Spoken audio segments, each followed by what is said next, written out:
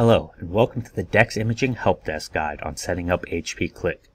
HP Click is a fantastically simple, driverless printing program for HP DesignJet and PageWide XL printers.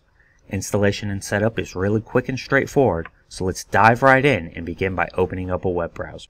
For our example, we're using Mozilla Firefox, but you can use Chrome, Edge, or whichever browser you're most comfortable with. And then head to our website, www.deximaging.com/service. On the DEX Imaging site, click the Resources tab, then scroll down and select HP Downloads.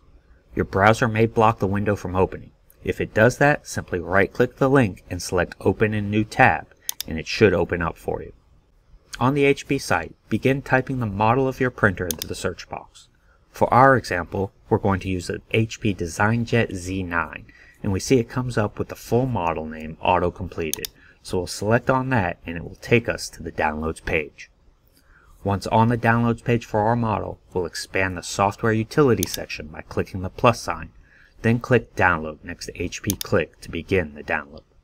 Depending on your web browser, you'll either see the download in the top right like in our example here, or in the bottom left corner.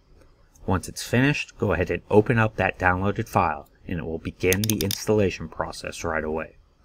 The install is entirely automated and typically takes between 3 and 5 minutes.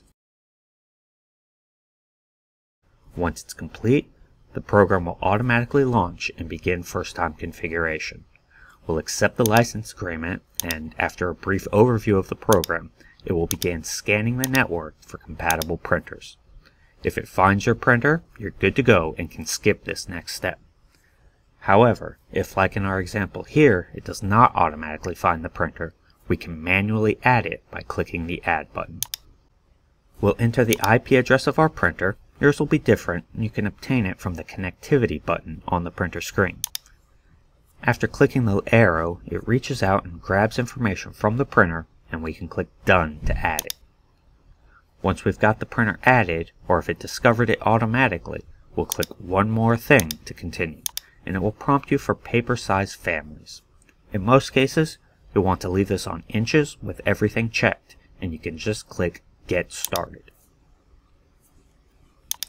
And now we're ready to go. You can see here that it automatically pulled the paper information from our printer, and we're ready to drop files into the window to print. Thank you for watching the DEX Imaging Help Desk YouTube channel. If you found this content helpful, please consider liking the video and subscribe for more informational content about your DEX Imaging printers.